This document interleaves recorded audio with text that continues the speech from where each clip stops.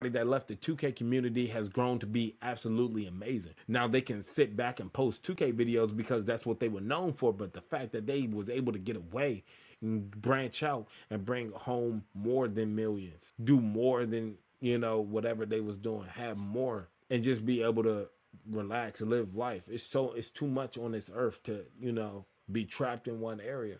The thing is, the one thing I know for a fact that I need is help. I need help. I need people with the same desires I do. I need people that want to grow just like me. I need people that want to see this video, get inspired to want to make content, not just by themselves, but with a group of people with the same goals and aspirations. Because we're not really going to make it unless we group. I ain't going to lie. There are groups only. There are literally only groups that are taking over the industry right now. There are only groups.